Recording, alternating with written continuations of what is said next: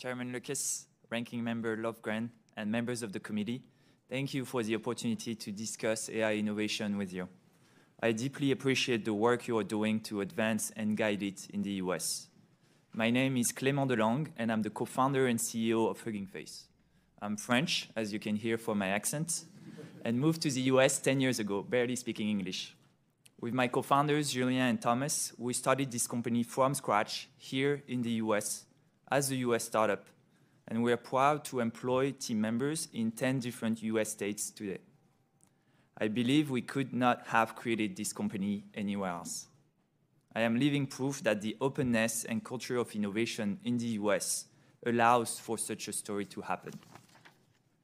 The reason I'm testifying today is not so much the size of our organization or the cuteness of our emoji name, Hugging Face. And contrary to what you said, Chairman Lucas, I don't hold a PhD like all the other witnesses. But the reason I'm here today is because we enable 15,000 small companies, startups, nonprofits, public organizations, and companies to build AI features and workflows.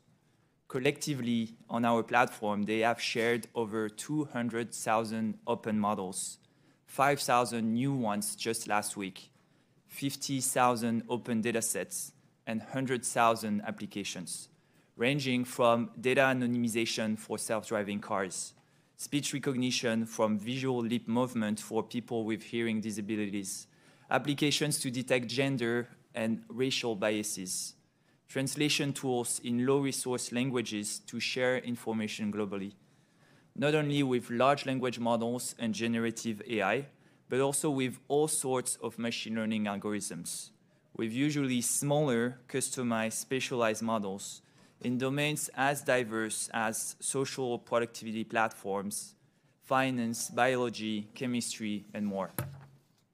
We are seeing firsthand that AI provides a unique opportunity for value creation, productivity boosting, and improving people's lives, potentially at a larger scale and higher velocity than the internet or software before.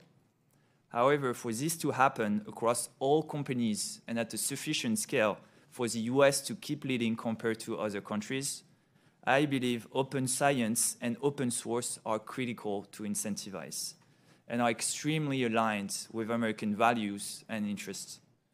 First, it's good to remember that most of today's progress has been powered by open science and open source, like the Attention is All You Need paper, the BERT paper, the latent diffusion paper, and so many others.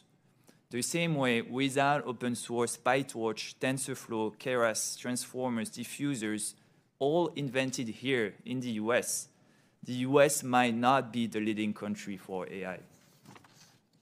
Now, when we look towards the future, open science and open source distribute economic gains by enabling hundreds of thousands of small companies and startups to build with AI. It fosters innovation and fair competition between all. Thanks to ethical openness, it creates a safer path for development of the technology by giving civil society, nonprofits, academia, and policymakers the capabilities they need to counterbalance the power of big private companies.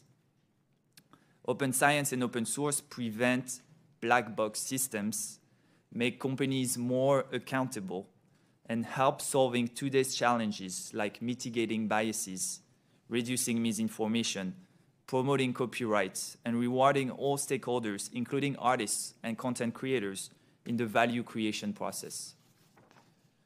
Our approach to ethical openness combines institutional policies, such as documentation with model cards pioneered by our own Dr. Margaret Mitchell, technical safeguards, such as staged releases, and community incentives like moderation and opt-in, opt-out datasets.